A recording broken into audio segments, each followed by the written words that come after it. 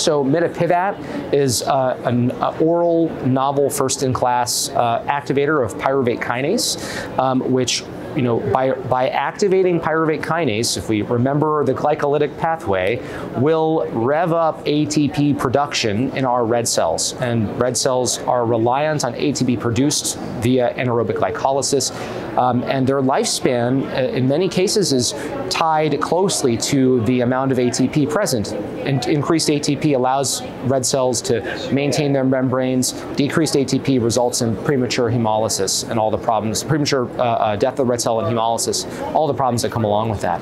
Mitapivat, we have an FDA approval now in PK deficiency. At this meeting, we're presenting data concerning patients that were actually non-responders in the clinical trials, comparing those patients to patients receiving placebo, and they did better. So even though they didn't meet the clinically defined criteria for response, they still did better than patients receiving a placebo.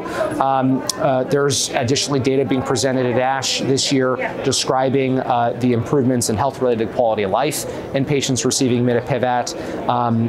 There's ongoing Energize and Energize-T studies, which are phase 3 trials of Mitapivat in thalassemia, both non-transfusion dependent and transfusion-dependent thalassemia.